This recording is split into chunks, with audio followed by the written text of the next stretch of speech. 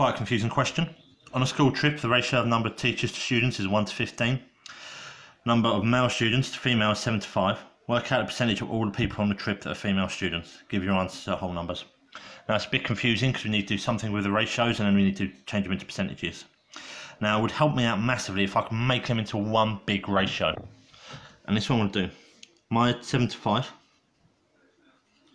I know if I add them up, 7 plus 5, I get 12. Now the 12 represents all of my students. Now we know that it's 1 to 15, okay, and this is teachers to students. If I can make these two students to the same number, then I can write this all as one ratio.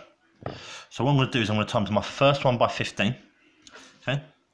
So 7 times 15, which is 105, to 5 times 15, to 75, okay? Which will give me, which if I add it up, 105 plus 75, which is 180, okay? And this one here, I'm actually going to times by 12. So this is going to be 12 to 15 times 12 to 180. Now I can now combine this to make it 12 to 105 to 75. And just to be clear, this is teachers to males to females. Okay, now I could have chose bigger numbers, but this is fine. Now the question is, what percentage of the people are female students? Now it's easy if I change this to a fraction first.